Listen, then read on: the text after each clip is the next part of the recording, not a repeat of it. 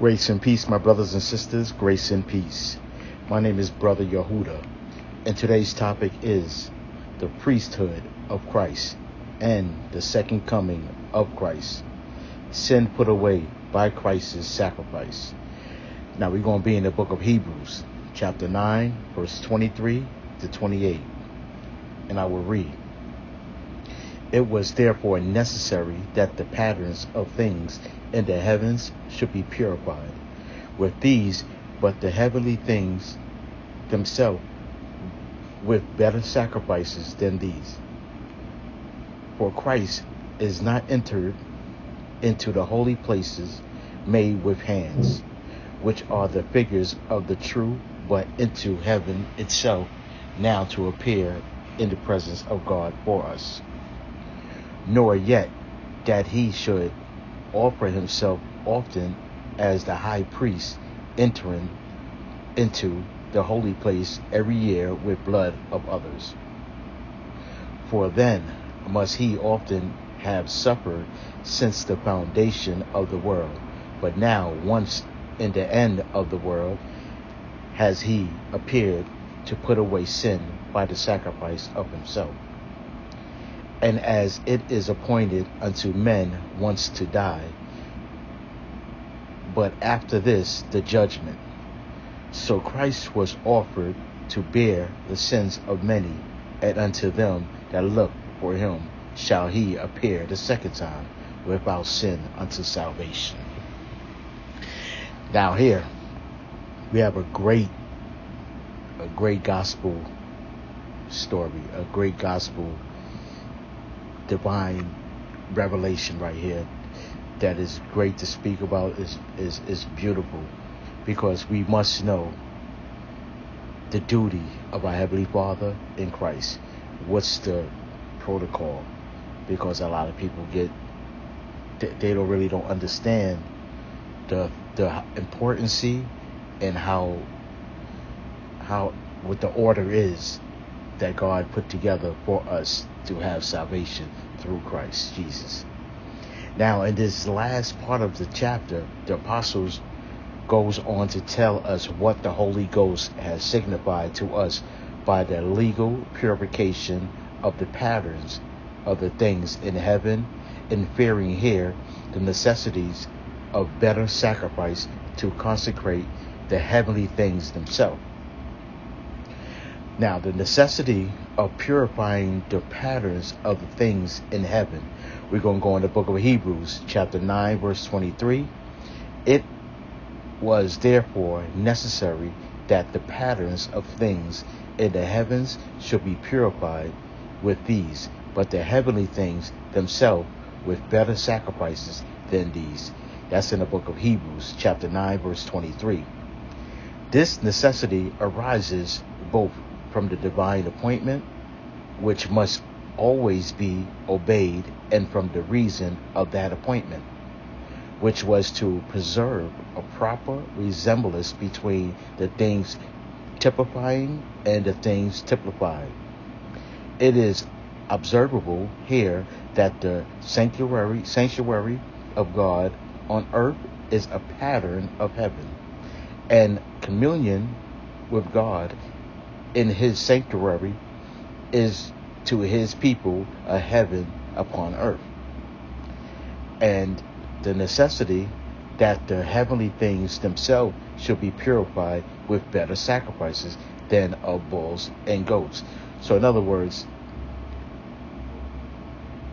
the sacrifice, the heavenly things themselves should be purified with better sacrifice than of bulls and goats. So in other words, the sacrifice that was in the Old Testament was done with bulls and goats and rams. The second sacrifice must be much better than that in order for it to take away sins. That was just an act in the Old Testament to bring them. It couldn't take away sin. Let's put it that way. It was just an act so they can be conscious of this sin and know that they don't want to put away their best animal. They should be merciful to the animal and don't want to kill the animal anymore. So it's like a mindful thing. But the real lamb that's going to come is to come is going to take away the sin completely. So it's like an order that God had to do to get us to be free from sin through Jesus Christ. Glorious thing, divine knowledge of God is just brilliant.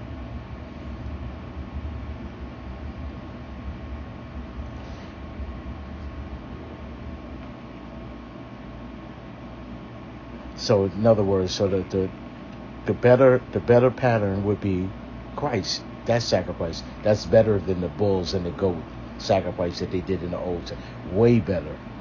That's can pay the ransom of sin, and must therefore be consecrated with better sacrifice. These heavenly things are the privilege of the gospel state, begun in grace, perfected in glory. These must be ratified by a suitable sanction or consecration, and this was the blood of Christ. The pure blood. That's the only type of blood that can take away sin. It's pure blood. And the blood of Christ is that blood that was able to take away the sin. Now, it is very evident that the sacrifice of Christ is infinitely better than those of the law of Moses. The way they did in the Old Testament is much better than that sacrifice. Christ's blood is much better than the laws of Moses. From the places in which the sacrifices under the law and that under the gospel were offered, those under the law were the holy places made with hands, which are but figures of the true sanctuary. So in other words, we're going to go in the book of Hebrews chapter 9 verse 24. For Christ is not entered in a holy places made with hands, which are the figures of the true, but into heaven itself, now to appear in the presence of God for us. So in other words, he's not dwelling in Mount Sinai no more. That's considered bondage to God. He's telling us not to go back there. He don't want us going into the Old Testament. That covenant has been broken. It's been abolished. We're not in that law no more. And now we in a whole new covenant. That covenant, the first covenant has been void. Our foreign fathers broke that covenant, so it can't be fixed no more. So a person can't be, if they're telling you that we have to do these laws and these ordinances, they are out of line, because that's not the doctrine. That's not the way God wants it to be. He wants that to be taken away. That's the sin that's taken away, because that brought us to sin. So we under a pure and divine nature of life right now. We under heavenly things right now. We're not under the bulls and the goats and the things made with man's hands. We under more divine justice right now. And that was in the book of Hebrews chapter 9 verse 24. Now Christ's sacrifice, though offered upon earth, was by himself carried up into heaven, and is there presented in a way of daily intercession, for he appears in the presence of God for us.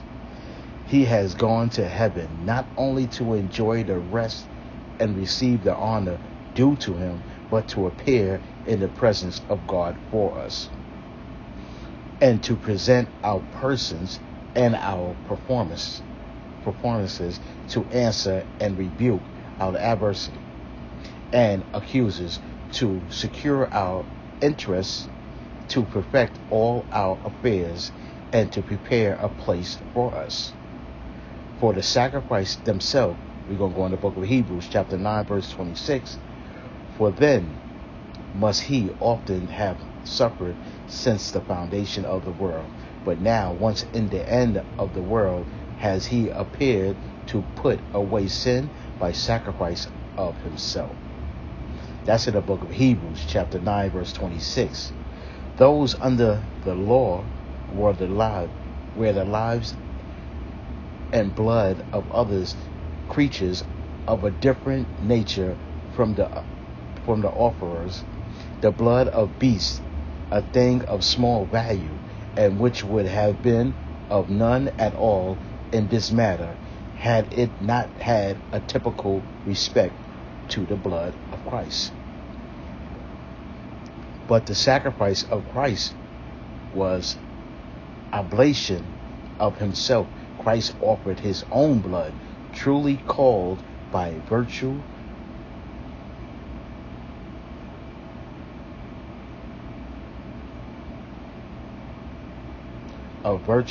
of the hypothetical union, the blood of God, and therefore of infinite value. For the frequent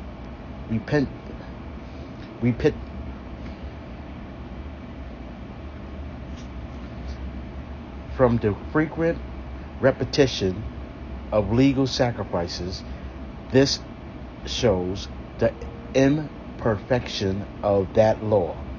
So in other words, the law of Moses was imperfect. It was not perfect. But it just seems to me, a lot of people still want to stick with that law because it's showing people they like the outfits, which is meaningless. They like to act like they're holier than thou. So they do all these ordinances and it was a waste of time, because that's not what we're under right now. If you really want to serve God, you got to serve him in his truth and in his spirit.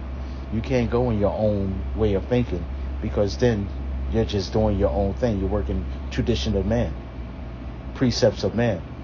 So through Christ, we live through Christ. He's our high priest. He's our teacher. He's our master. We follow what he says. We hear ye him, like the Father said. This shows the imperfection of that law, but it is the honor and perfection of Christ's sacrifice, that being once offered, it was sufficient to all the ends of it. And indeed, the contrary would have been absurd, for then Christ must have been still dying and rising again and ascending and then again descending and dying, and the great work had been always doing. Christ would have had to keep doing it over and over again if it was of the blood of bulls and lambs, and always to do and never finished, which would be as contrary to reason as it is to revelation and to the dignity of Christ's person. For now, once in the end of the world has Christ appeared, to put away sin by the sacrifice of himself. The gospel is the last dispensation of the grace of God to man. From the efficiency of the legal sacrifices and the efficiency of Christ's sacrifices. The legal sacrifices could not of themselves put away sin. That was the sacrifices of the law, of the bulls and rams. It could not put away sin. Sin would still have lain upon us and had dominion over us, but Jesus Christ, by one sacrifice, has made an end of sin. He has destroyed the works of the devil. So the devil was keeping his people in that. He the one that started it through Adam and Eve, our first parents. And he was subtile. He was a subtile serpent in the garden, and beguiled Eve and told her that she'll be just like God by knowing good and evil. So she felt that was good to her ear, and she received that. So now she's disobedient, and then brought it to her husband. So now we fell into, God didn't want us to know evil. So now that we know evil, evil comes upon us. And that's when they conceived their son, Abel, and they conceived Cain. Cain killed his brother out of jealousy. So that was the first evilness, wickedness that was done by receiving the evil, the tree of knowledge and good and evil. God don't want us falling in that tree of knowledge of good and evil. When you're under the Mosaic laws, you're in the tree of knowledge and good and evil. God wants you to be in the tree of life, which is Christ. He is the tree of life. So when you come to Christ, you're in the tree of life.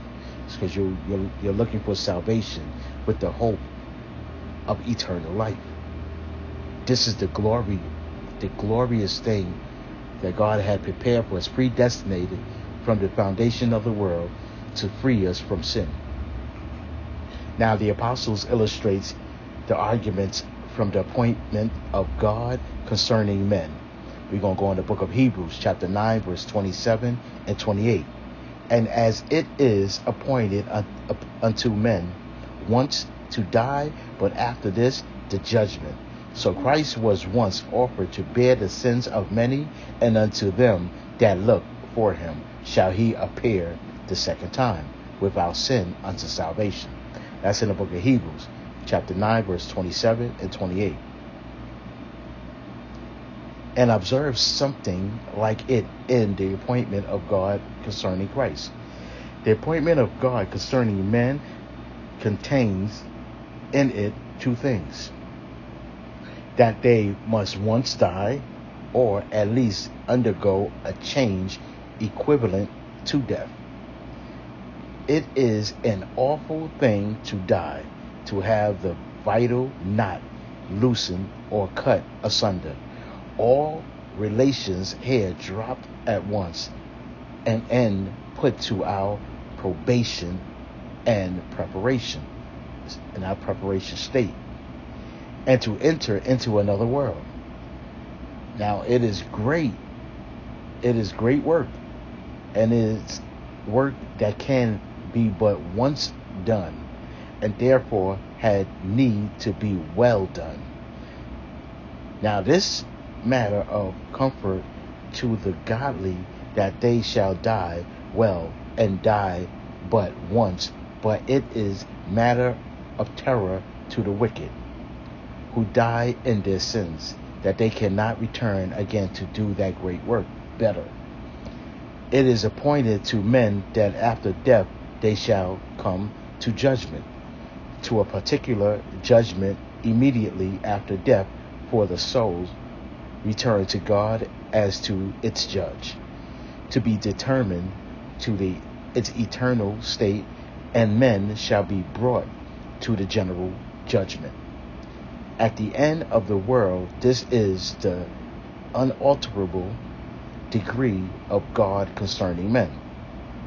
They must die, we must die, and we must be judged. It is appointed for them, for us, and it is to be believed and seriously considered by us. The appointment of God concerning Christ, bearing some resemblance to the other, Christ must be once offered to bear the sins of many, of all the Father had given to Christ, of all who should believe in Christ's name. Christ was not offered for any sin of his own. Christ was wounded for our transgressions. God laid on Christ the iniquities of all his people, and those are many, though not so many as the rest of mankind. Yet when they are all gathered to Christ, Christ will be the firstborn among many brethren. It is appointed that Christ shall appear the second time without sin, to the salvation of those who look for Christ. Christ will then appear without sin at his first appearance. Though Christ had no sin of his own, yet Christ stood charged with the sin of many. Christ was the Lamb of God that bore upon him the sins of the world. And then Christ appeared in the form of sinful flesh, but Christ's second appearance will be without any such charge upon Christ. Christ having fully discharged it before, and then Christ's visage shall not be spoiled, but shall be exceedingly glorious. This will be to the salvation of all who look for Christ. Christ will then perfect their holiness, their happiness, their number shall then be accomplished, and their salvation completed. It is the distinguishing character of true believers, that they are looking for Christ, looking to Christ by faith, looking for Christ by hope and holy desires. Look for Christ in every duty, in every ordinance, in every providence, now, and expect Christ's second coming, and are preparing for it. And though it will be sudden destruction to the rest of the world who mock at the report of it, it will be eternal salvation and eternal life to those who look for it through our Lord Christ Jesus. In Christ Jesus' name, may God be the glory as I walk, live, and pray in your image and likeness, the fruit of the Spirit. I come in love and leave in peace. Grace and peace and much love and blessings to you and your family. Have a blessed day, my brothers and sisters. Amen.